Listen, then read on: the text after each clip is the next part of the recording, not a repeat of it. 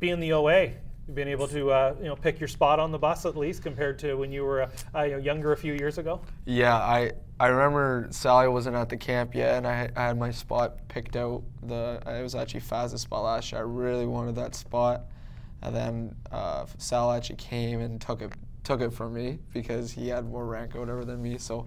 And then Sal got traded, so I kind of took it back. So what is, it's kind of a little inside baseball thing, but I know it goes by age and by obviously, for example, the rookie, especially a 16-year-old rookie would sort of have the least rank. Yeah. How do we sort out, for example, overagers when you have 2 and 3 overagers? How do we sort out rank among them? It's usually how many years you've played in the league. So Sal would have had 5. I would have had actually, if we're being realistic, he had the full 5. He had the full 5. I had 3.